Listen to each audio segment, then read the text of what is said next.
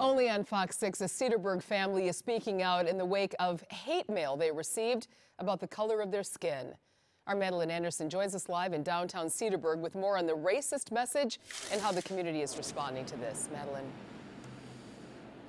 Well, the family, who is biracial, received that anonymous letter yesterday telling them to leave the city. But thanks to overwhelming support they've already received from the community, they say they have no plans of going anywhere.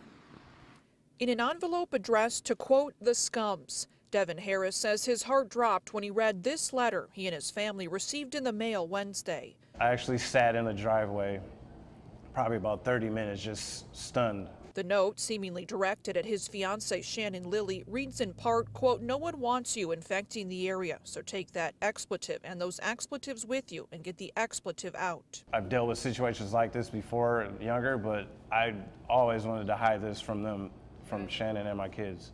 Harris says he and Lily, along with their 2 children, moved into their house in the town of Cedarburg in November and have never encountered any issues until now. At the end of the day, they probably don't even know why they hate. In an effort to expose the racism, the family shared the photos of the hate mail on Facebook. Within 24 hours, the post has already generated thousands of shares and comments expressing outrage. We want to be better than that. It's also inspired fellow Cedarburg resident Daniel Savick to take action, inviting the community to gather tonight outside City Hall for a peaceful protest. A vehicle to express that we have love and support for this family and that hate really has no home in Cedarburg or anywhere. Sending a message of acceptance, far more powerful than a few hateful words. We're not going anywhere.